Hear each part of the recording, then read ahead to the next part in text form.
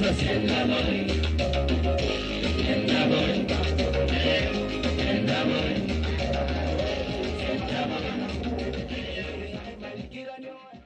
name is Daniel Sopia. I work for Maasai Mara Wildlife Conservancies Association as the Chief Executive Officer. We are here today at Maasai Mara Conservancies headquarters in Aitong. We're having a youth day today. Last year we had a similar event here at Mara Base. And the idea behind all this is bringing the youth together to really come and understand what are the challenges facing the youth within the Mara landscape or within the Mara ecosystem. We know this is an area that is tourism dependent, and most of the jobs are actually from the tourism industry. During this crisis period, we know that this is one of the sectors that has been badly hit, and therefore so many people have lost jobs. And particularly these are the youth who are working in the tourism industry in camps and lodges.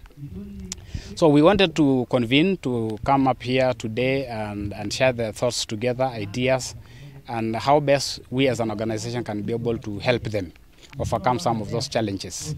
We have an active program. This is a vocational training program that is started 2 years ago. And the aim of this program was mainly to build skills for jobs for the youth. I'm happy to report that over 1,000 youth have already benefited from this program.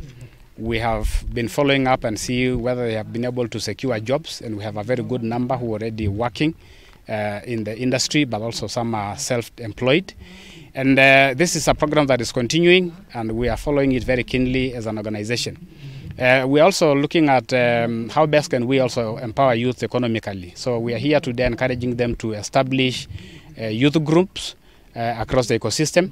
We will be able to provide them with some seed funding capital that will enable them to start some enterprises ventures that can also contribute to their livelihoods. Thanks. On women for the past few years as well. Today we have so many youth, women groups that we are supporting. We have actually given them funding. They were able to start up enterprises. We are continuing following to build their capacity and ensure that those also businesses succeed. So likewise for the youth, we also have some funding available that we can also be able to give them next year. And these are grants, not loans. Do I really need to talk about figures? Those are confidential. Yeah. Sasa shida ni kutafsiri.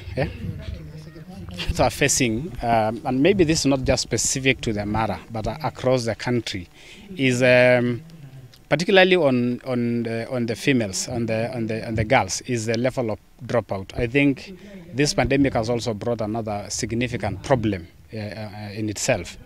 And I think we have really a big percentage of girls that are not going to be able to return back to school because they actually got pregnant and now they have been married off, and that's a very big serious problem. So we're also here as trying to also give them counsel to the youth on how they should also behave in their lives if they really want to attain a better future for tomorrow. Kupanda miti kwa mashule, tunaweka social media. Hiyo miti as a young person. If you forget everything I said today, hata usahau hairstyle yangu, remember this one. Hakuna opportunity utailetewa uambiwe Soila shika. Who is the best? That's just the reality of where we are. Continent yenye tuko, there are limited opportunities and multiple talents. Andika kama una record. Lakini ukweli ni kwamba we lack proper coordination for collective action. Tukitaka kujiorganize kama mayouth, kila mtu anataka kuwe chair, kila mtu anataka kuwe person. Juu mimi nimenyimwa coordinator kwa hii group, naenda na form yangu. Then the funny thing, we ignore the main issue yenye ilifanya to organize in the first place, and we start competing against each other. I have nothing against you. Juu ni wa West. Ama wacha nitoe example ya wangu Karana Nolo Legenda. And you're very proud to say that Karolo Lengania. Are you not the loopholes to be exploited, to be misused, to be abused by anyone and everyone in power who want to use us for their own agenda? Politician akikuja anasema nitieni viongozi wa youth. If our youth can organize properly for a common goal, which is the youth agenda, create more opportunities, ensure that we are fully included. So usiseme mimi nilisomea law, sitashughulika na health. Umeenda your local health clinic, umepata hakuna daktari, hakuna madawa, but you're like, hiyo ni kazi ya manage yourself. Forget it. Hata ile kazi unaajiriwa, you serve who? Others. Ukiajiriwa ranger wa conservancy, unakuja kuserve wanyama, unakuja kujichunga.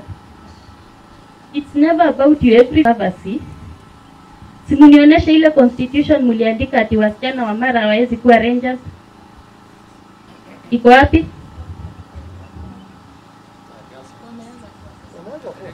Maybe macho yangu ndio mbaya, nimeishi. We've started.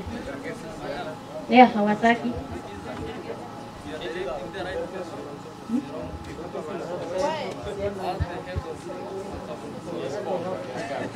You see who's right. In fact, if you just ignore it, you